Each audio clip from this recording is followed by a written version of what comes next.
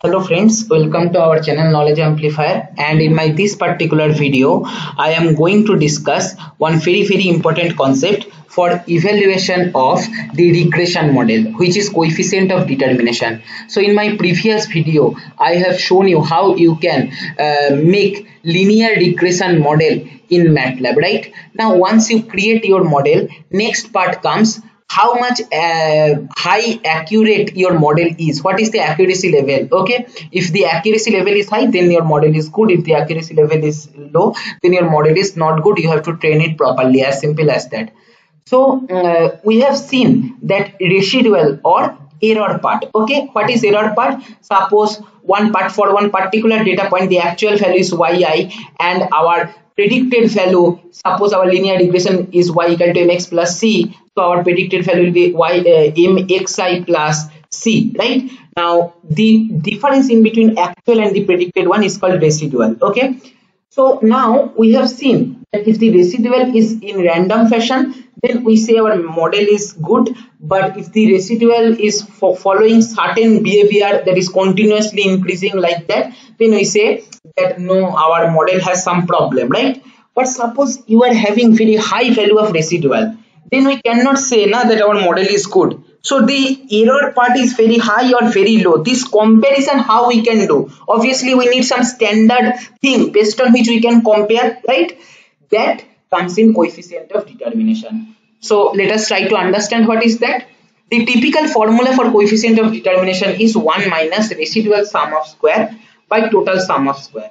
What this particular term signifies, this is nothing but summation over all the error. Okay, error means nothing but actual minus the predicted, and you square them, that is nothing but residual sum of square. Okay, and this total sum of square is nothing but your actual value, maybe yi, minus of average of all the y value. This error you just take square and then take summation. This is indicated by this particular term, total sum of squares, and 1 minus this whole term is nothing but coefficient of determination. So how this particular formula came, how it signifies the accuracy of a model, linear regression model, I am going to discuss now. We are going to feel the concept intuitively. Okay, so first the numerator term, residual sum of square, which is very simple. Suppose I am having some data point in my 2 dimension and I want to find out the linear regression model for this particular data set. So suppose we have found out this particular straight line which perfectly fits on our data set, and now what we do, we calculate the error. Okay, so actual value minus the predicted one. For all the data point we will calculate that, and like here for this particular data point, actual value is this one, predicted value is this one. So if you just calculate error by this formula, actual minus predicted, here you will be getting positive error, here you will be getting negative error because predicted is higher than the actual. Here in this case actual is higher than the predicted, so as a result here you will be getting error is positive, but here you will be getting error as negative, right? So simply you cannot do like this, that is actual yi minus yp. Okay, you cannot do like this, summation of all this error, because some positive some negative error might nullify each other, and as a result after addition of all the errors you might get very small value which from which you might misinterpret that your model is very good, but actually it is not. So what we do, we take square of all the errors and then take summation. Okay, so this is called residual sum of square. Now obviously here this should not be high enough, right? But how we can compare whether this is high or low? So we need some standard. So that standard, what we do, we take this particular line which is basically average of all the y point, okay, in our data set. Okay, so now what will happen, so this is our average line y bar, okay, mean of all the y. Now you take error with respect to this mean. Okay, suppose this is my actual y value for this particular x, right?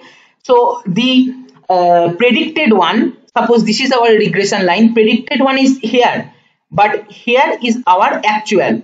So predicted minus actual, the error whatever we are getting, here in this case this error we are getting, here in this case this error we are getting. Like this you take uh, error square for all these. Okay, now try to feel that this is nothing but one kind of standard. We can say we can compare our original regression model with respect to this. We can get an idea, right?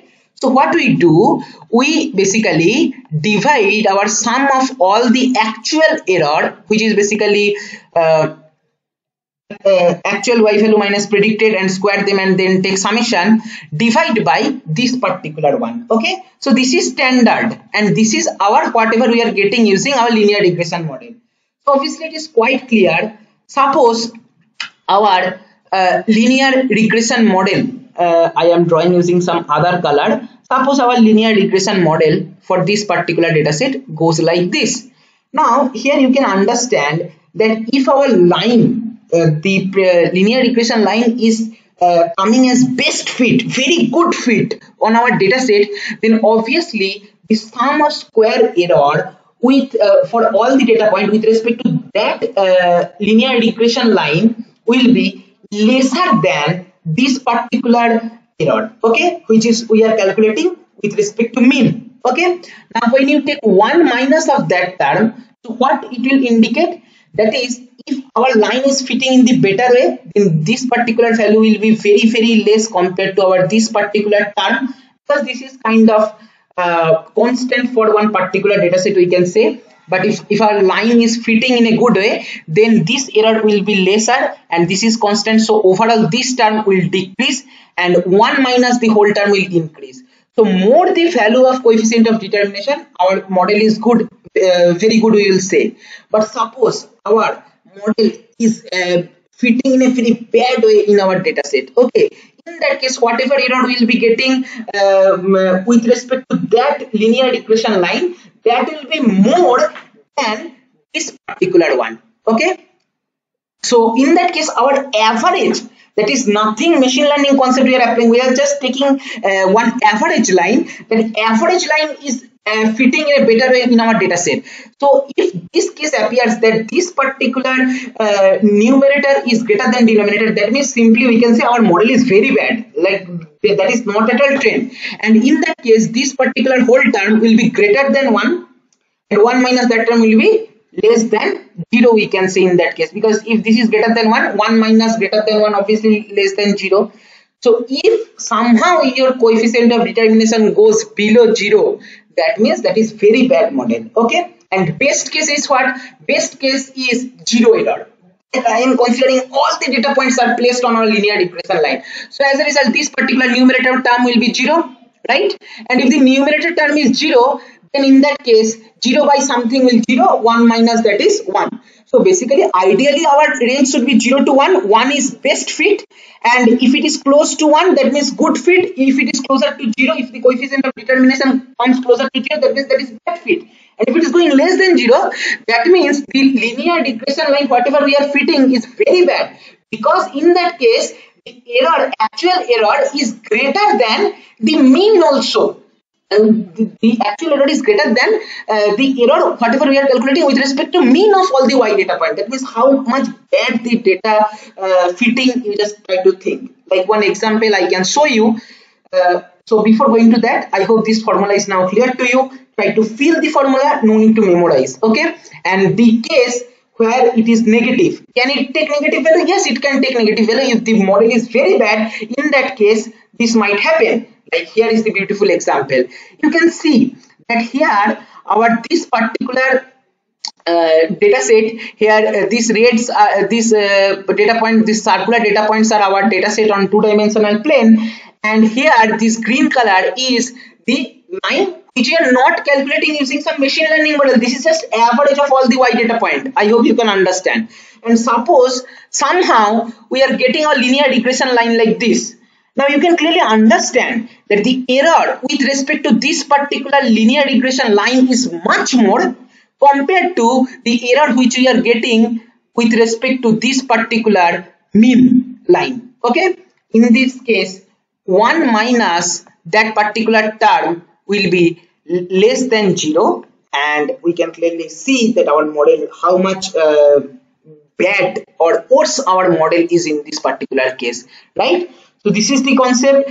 Coefficient of determination is widely used for checking the model accuracy for any kind of regression related machine learning concept. I hope you have understood. And very popular interview question is, can it take negative value, and what it signifies? It can take negative value and it signifies our model is very bad, worse model. Okay, so I hope the concept is clear to you. Coding part I will show in MATLAB in my next video. Thank you for watching, and if you find this video helpful, please like, share and comment, subscribe my channel, and don't forget to press the bell icon to get the notification of my latest videos.